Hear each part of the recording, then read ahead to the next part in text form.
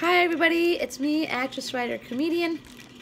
Here to do Ipsy versus Ipsy since this is really popular.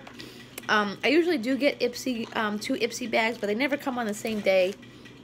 So we never get to do these kinds of things. So this is a first. So we're just going to remove them both from the pink bag. Oh, this is really cute so far. I like that.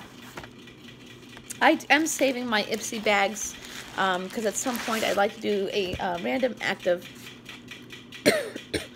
kindness, and I'd like to fill these up with some ladies products and bring them to the shelters and such. But for right now, we're going to do Ipsy versus Ipsy. We'll start with this one. Let's see how different they are. Something I like about it is usually there's something that coordinates with the other bag. So we'll see here. Let's get the little card. These are usually helpful. Alright, don't give up your daydreams. Glam Bag Plus is finally here. Okay, so let's see what's in here. Alright, the first thing I see here is this. It is the Blossom Compact Eyeshadow in Dusty Miller. Now, I saw some photos of these online where people had gotten it and it was all ruined. Oh, I can't even get in there right now. Let's see. Yep, I guess we're not going to try. Oh, wait, yes, we are. Broke the seal. Let's see. Oops. I hate it when you get that plastic film and it just doesn't come off. So let's see, A, if it's broken, and B, what color it is. All right, that's a good color. I think this is a really cute little thing here. So that's that. Whoops, that plastic really just doesn't want to get away. So the next thing we have here is R & Co. Waterfall Moisture Shine Lotion. Okay, that's pretty cool. Let's see what it smells like. It smells not bad. Wouldn't be my favorite smell. And then let's see, we have a Lord and Berry 20,100 Maximate Matte Crayon Lipstick, and it's in the color Here and Now. I never used a lipstick crayon, to tell you the truth. Not sure if that's my thing. And then there is a Kaleido Cosmetics Skin Blush. And there is the cruelty-free bunny butt. And let's see here. Oh, it's vegan and gluten-free. That's a plus. Let's see.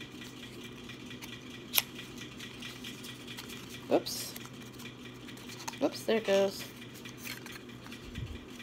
See that? That's really cute. They come in like nice little compacts. Let's see if this blush is any good. Oh God, no. I can't even open it. Well. Oh! Whoops. Well, that wasn't meant to happen. That's okay. It's not terrible. And then lastly, of course, it wouldn't be a beauty bag without another mascara. Oh, well, that's life, ain't it? They always put that in there. So let's do bag number 2. This one does look very, very different. Alright, so first, of course, we get 2 mascaras. Woohoo! 2 mascaras! And, of course, an eye pencil, which I will probably never use because I'm deathly afraid of doing eye stuff. So I don't know if I'll use it. If you want it, let me know. So there's Canadian Clay Pore Cleanser. Is this a mask? Oh, it's a cleanser. Okay, so you probably just put it on and clean it off. And then there is a La Chatelaine Coconut Milk Hand Cream. Let's see what this one smells like.